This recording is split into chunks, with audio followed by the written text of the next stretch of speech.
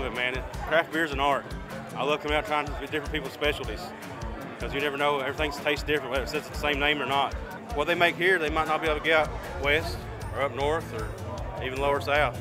I have plans to travel as a nurse and try different beers everywhere I go.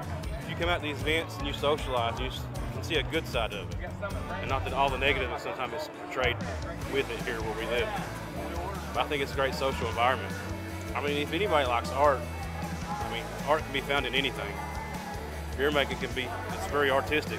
Every year it continues to grow, and we keep seeing more progress and more people come out and attend. So it's a good crowd. We're waiting for next year. Well, it was actually an idea.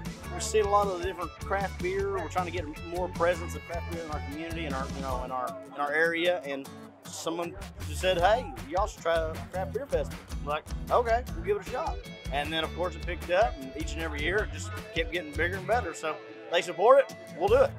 We've got Texas Roadhouse here. We've got Appalachian Wellness Arena, our elite catering's here, doing food and wings and all that good stuff. So we've got some good people out here, and we've got over 80 craft beers from around the world. Hoptoberfest brings in folks that are going to stay in the hotels. They're going to stay, they're going to shop, they're going to eat, they're going to do everything local downtown, everything providing local boost to our economy. So we love it.